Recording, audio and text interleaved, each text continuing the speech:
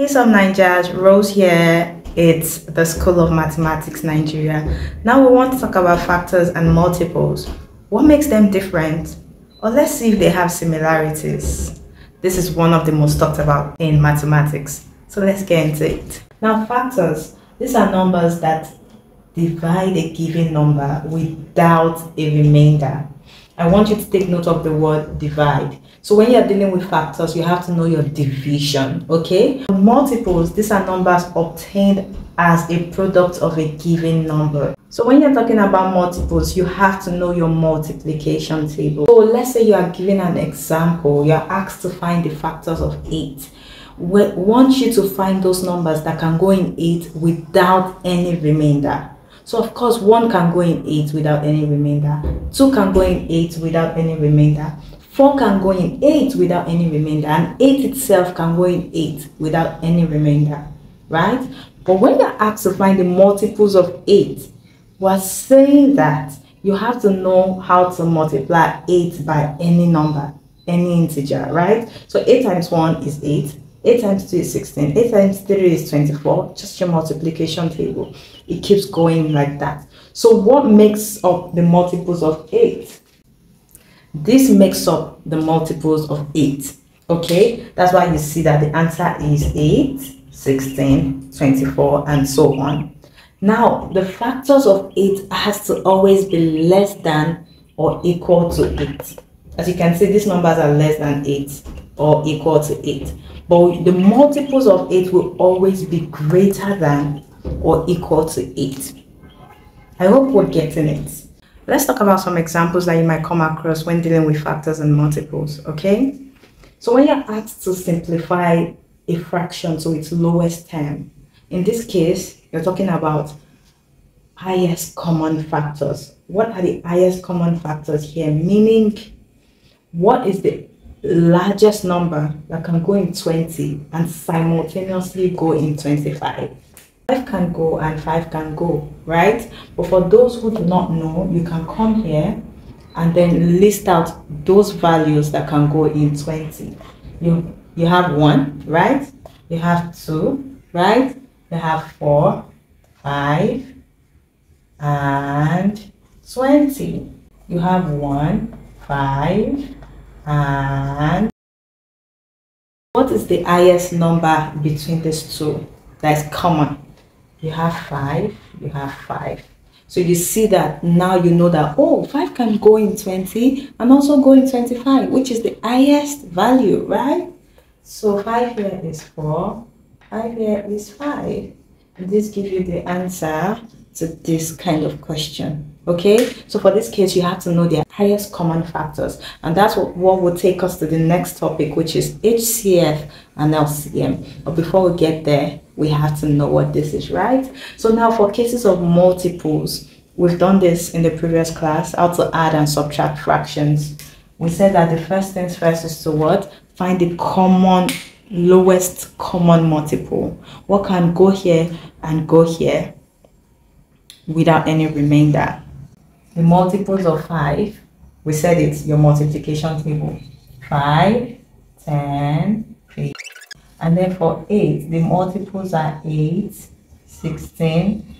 The lowest common multiple here is 40, right? I'm doing this for people who do not have an idea, okay? But people who know, they will just do this.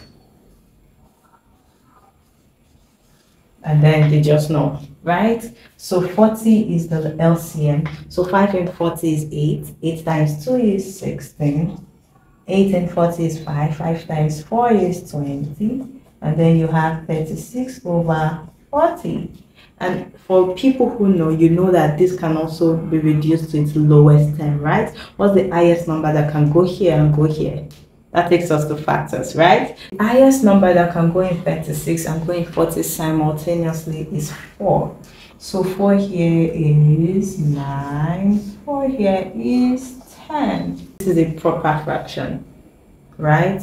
And so you can leave it like this. So I hope this example was able to show you the difference between multiples and factors. I think we can do some more examples so we're together. So under factors, Write 3 factors of 30 that are not, take note, that are not factors of 15. So we need to find the factors of 30, the factors of 15, and then choose the ones that are not factors of 15. Now note this, some people might not know.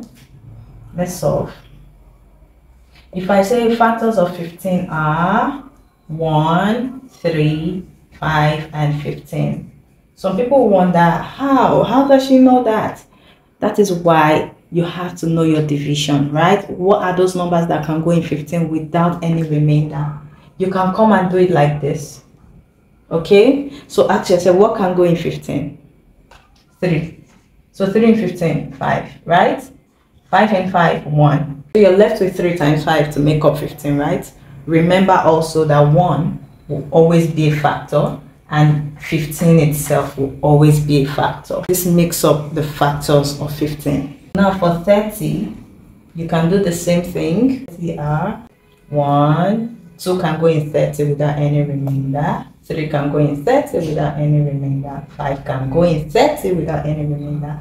6 can go in 30 without any remainder. 15 can go in 30 without any remainder, and 30 itself. Okay, so please practice so you can know how to divide, right? So the question says that write 3 factors of 30 that are not 15. So what are the values here that we can't find here? We can't find 2 here. We can't find 6 here. What else? And we can't find 30 here. So your answer is 2, 6, and 30. I hope we're together on that one. Now let's move to the next question. So under multiples, we're given, here are 4 digits. These are the 4 digits, right? And we're asked to choose 2 digits each time to make up a multiple of 9. So what are 2 digits here that can make up a multiple of 9? Remember, you have to know your multiplication table. What are the 2? We said that these are multiples. You have to keep going, and then whatever you get here are your multiples, right? So you have to know your multiplication table for 9 to be able to form, they said pick 2 digits here, right, to give you multiples of 9. So from here we can already see we have 2 and 7, 27, right? We also have 72. 2 digits you can add together to give 9 are always multiples of 9. So you have 27 to be a multiple of 9. You have 72 to also be a multiple of 9. Of course, 51 is not a multiple of 9.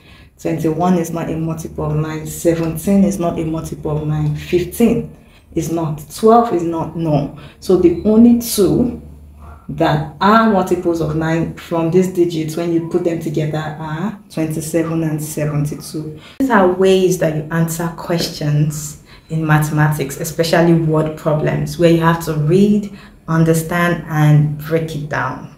I hope you've been able to learn a thing or two about factors and multiples. Of course, this leads us to HCF and LCM. I needed you to understand this ground level so we can move from there. So as you already know, my name is Rose. We said that factors, you have to know your division, and for multiples, you have to know your multiplication table.